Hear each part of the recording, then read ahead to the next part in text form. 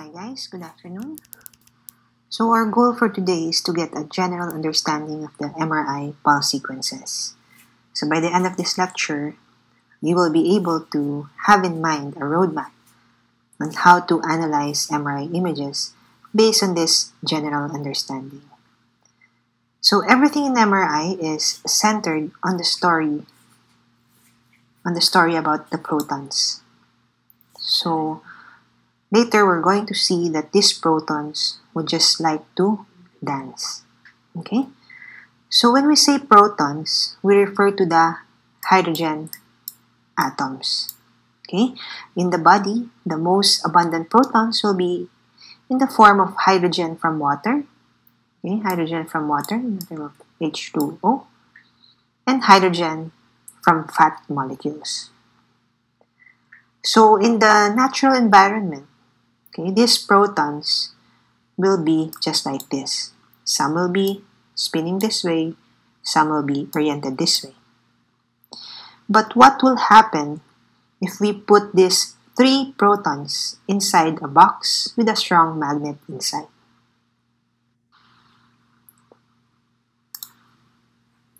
So these are the lax protons.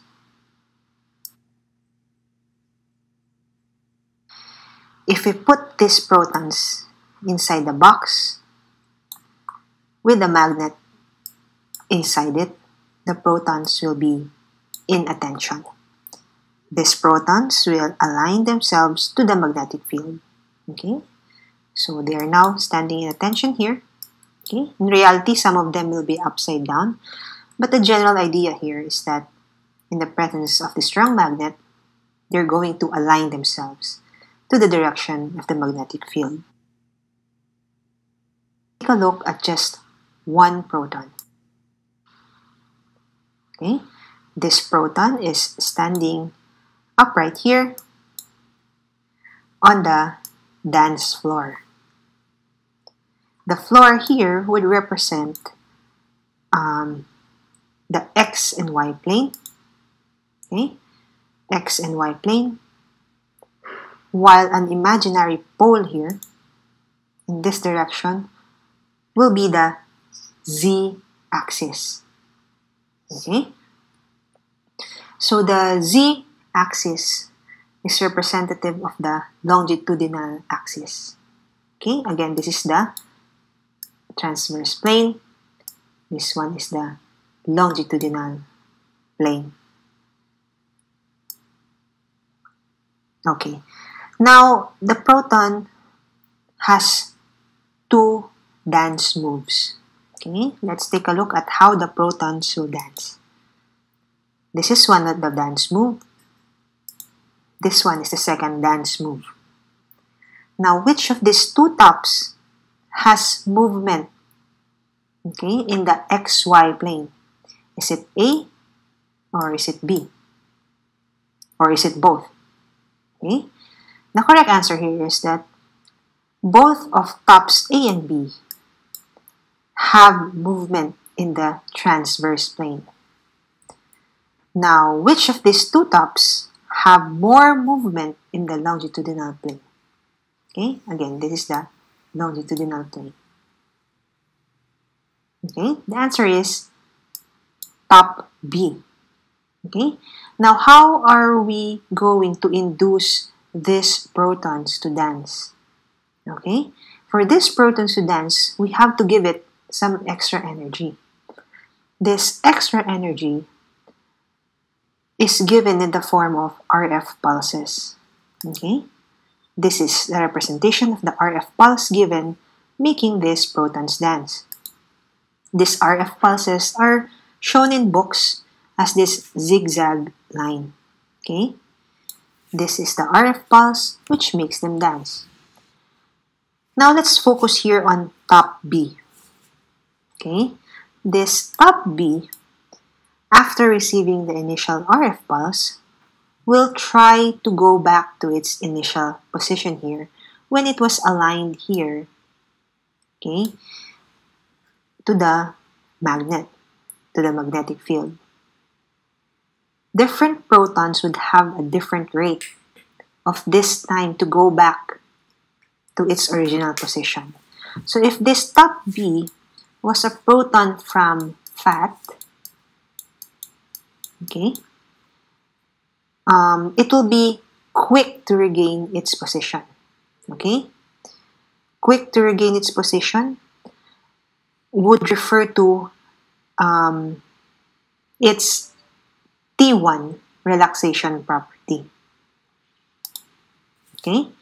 So, the property on how quickly it would regain its longitudinal magnetization is its T1 property. So, because fat is quick to regain,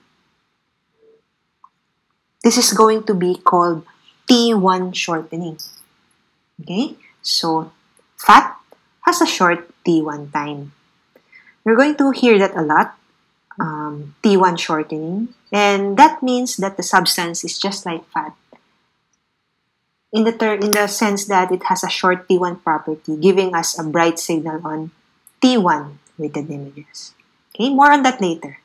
Now, what about this top A? After receiving the initial pulse, the movement here in the transverse plane will eventually be lost.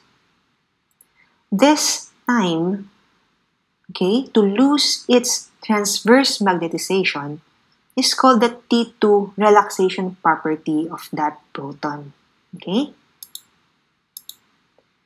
How quickly it loses its transverse magnetization is its T2 relaxation property. Okay? So, how do these protons, okay, lose this transverse magnetization? The energy it has here from its spinning will be shared to the other spinning protons beside it, or its neighbor protons. Okay? So, if this proton is a proton from water, okay, from water, it's going to take a long time, okay, before water is going to share its energy to its nearby or neighbor proton. Because of this long time to lose its transverse magnetization, we call water to have a long T2 relaxation time. These concepts of relaxation are described based on where the extra energy is transferred to. Here on top B, the extra energy from the spinning proton is lost to its environment. That's why we call it a spin lattice relaxation. Energy from the spin is transferred to the environment or the lattice. Now, in top B, the extra energy from the top is given or donated to its neighbor spinning proton. That's why it's called spin-spin relaxation.